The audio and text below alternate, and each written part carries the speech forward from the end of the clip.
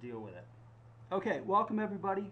Richard Knudsen here, and I should start by acknowledging, certainly for those of you that have known me for a while, you should appreciate that this presentation is a bit of a milestone for me, since after running my company IMG for probably longer than I'd like to acknowledge in polite company. This is my debut presentation under the banner of my new company, Magenium Solutions, and I am in exactly my fourth day, halfway through my fourth day of employment as the VP of Magenium's CRM practice. So all week I've been practicing saying things like, "Hi, Richard Knudsen here. I'm VP of the CRM practice at Magenium Solutions, and welcome to session 1 of our What's New in CRM 2011 Lunch and Learn series." And if I practice it enough, it'll get so it rolls trippingly off the tongue.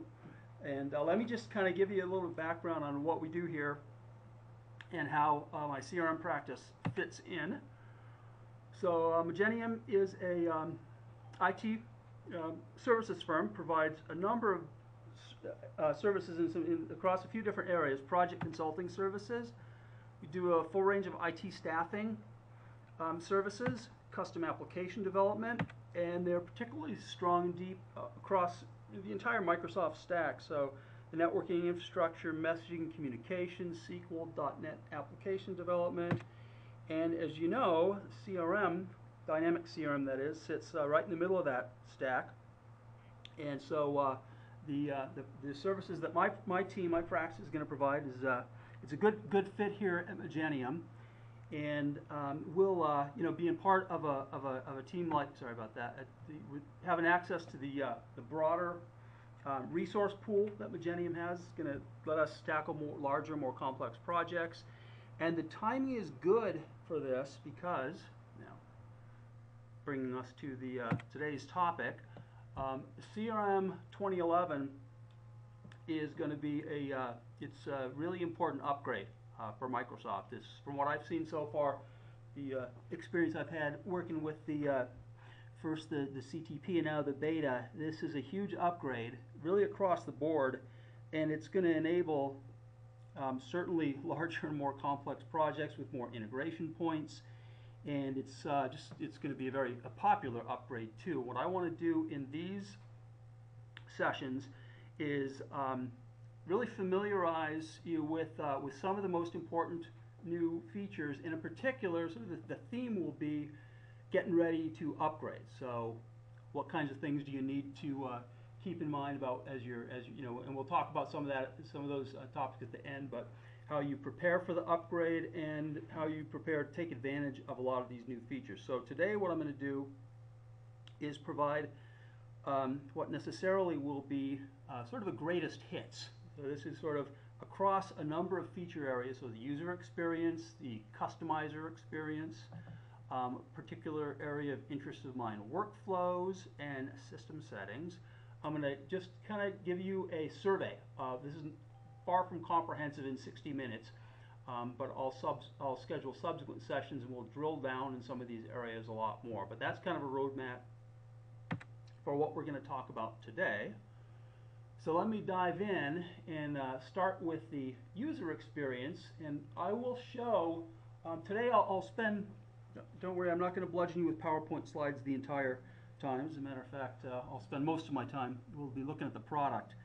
But today I'm going to focus on the web experience. So I'll have a separate session specifically for the Outlook client. So this is going to be the core user experience in the web client.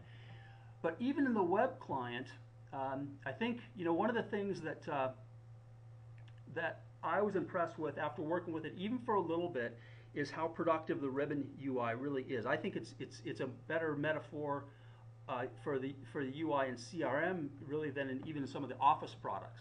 So I've found it once I sort of got past the what's where syndrome that you experience with a new product upgrade, it really is productive, and I'll show you that. The way lists work now is I think much more productive, and especially if you combine it with the charting and visualization features. I'll show you a couple of examples that I've kind of started to adopt in my day-to-day work that really take advantage of the charting and visualization to get things done, just business things that I need to do that actually makes those things easier to get done.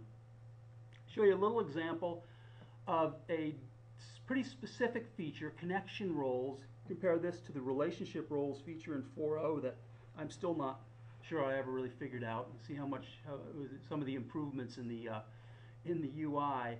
And then there's a whole raft of things that I'm not really going to touch on today, but we will and drill down on in more detail in subsequent sessions. So sales literature, the knowledge base, records can now be owned by teams instead of just users, organization owned out-of-the-box SharePoint integration, and of course the full-fledged Office 2010 client experience with Outlook, which we'll look at more in a subsequent session. So I'm going to focus, at least for the user experience piece, on these pieces right here. And with that, just a couple of slides and then we'll dive into the demo.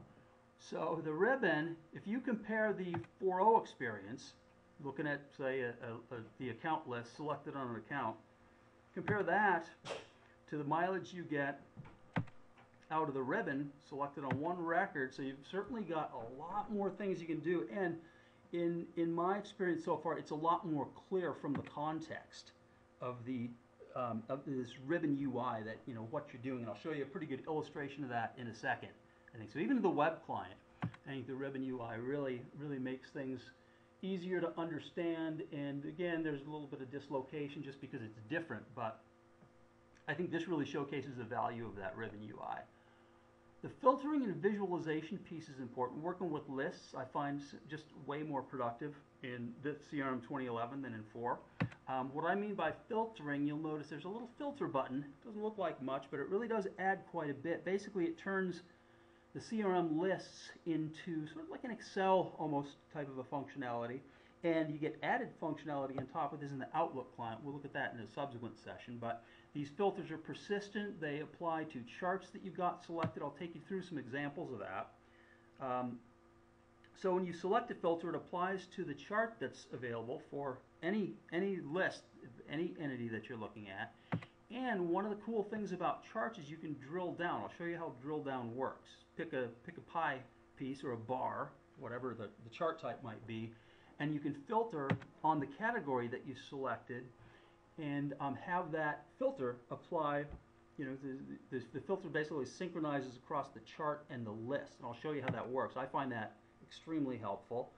Another example, this issue of connection roles. So we still have relationship roles, but connection roles I find almost immediately useful, whereas relationship roles, it really took a long time. They're pretty well hidden and a little bit obscure in terms of how they were, how you would use them. Connection roles, I think you'll see, are both easier to configure. They're a lot more front and center. There's a whole bunch of roles, pretty common roles, I think, built out, and we'll see what these look like in a second. That's the configuration piece, and then using them on any list. If you're selected on a record, you'll see that connect drop-down list at the top of the ribbon, and I'll show you how that works in a second.